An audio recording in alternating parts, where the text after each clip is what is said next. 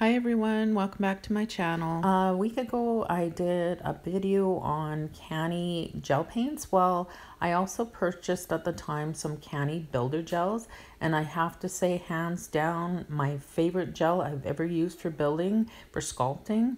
It actually has a primer and it has top coat and a base coat, and so I bought that as well. And I have some different colors. There's a jelly series. There's just a solid color series of builder gels, but absolutely love them. So I had to share it with you. So first of all, I'm showing you the primer. Of the primer, I've only had to use one coat on the clients I've used, and I've had no lifting on their nails. It dries really quick, which is great too.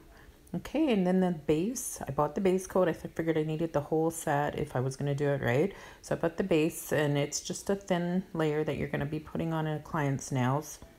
That's after the primer, and it cures for, I do it about 1.5 minutes in the LED. And then there's the top coat, and the top coat is thin too. And of course, after I put on the color, I usually put the top coat. So I've got a tip here, and I was just going to kind of show you how the gel is, the consistency and everything. So first I'm putting the primer. I had buffed the nail first, and the primer dried really quick. So now we're going to stick on the base. And like I said, I'll just cure that 1.5 minutes in my LED. Probably a minute would be fine.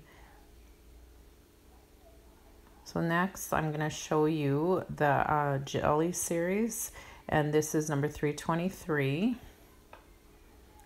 It's a really nice pink. The jelly series, it's more transparent.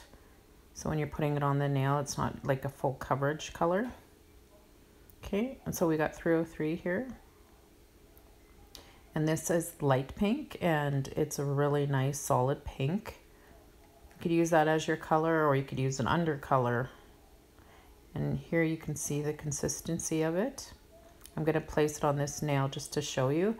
One thing I noticed about this gel that I just love is when I'm ever applying it on, say, a client's nails that doesn't have as much of a C curve, it's not running into the cuticle, so that's a really great thing, and that's a plus. And it's a little thicker, so I just really think it applies nicely, and it does self-level.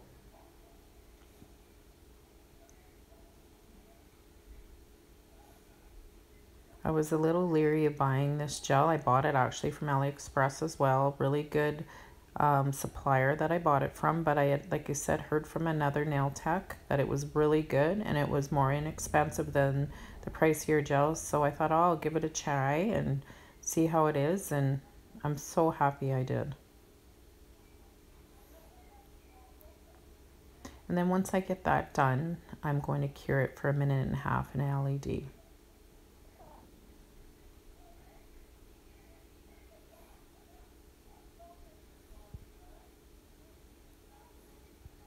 Okay, so when that's curing, I'm going to show you here. There's another color.